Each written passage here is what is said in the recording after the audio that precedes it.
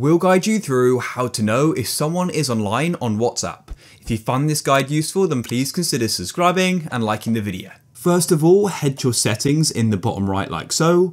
On an Android, on the chat screen, you need to go to the top right, click on the three dots and then settings.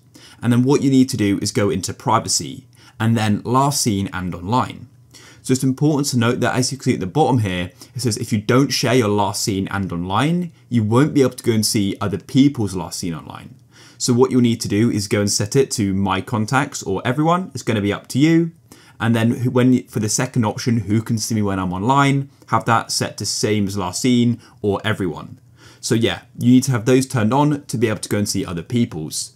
But just consider that the person who you want to go and see, if they're online, they may go and have theirs set to nobody or my contacts, which would then prevent you from seeing that. But for you to be able to go and find that out, you'll need to have yours set on because otherwise you can't go and see other people's at all. And then all you need to do is come to chats like so. For example, let me go and click on Rob here. And then all you need to do is go and look at the top. And as you can see just below their name, it goes and says online. So this means that Rob has gone and allowed people to go and see his current online and last seen status. And then as you can see, if it doesn't show when they're online, it'll go and see when they were last seen. So as you can see, in this case, Rob was last seen at 1:04, which is pretty recent.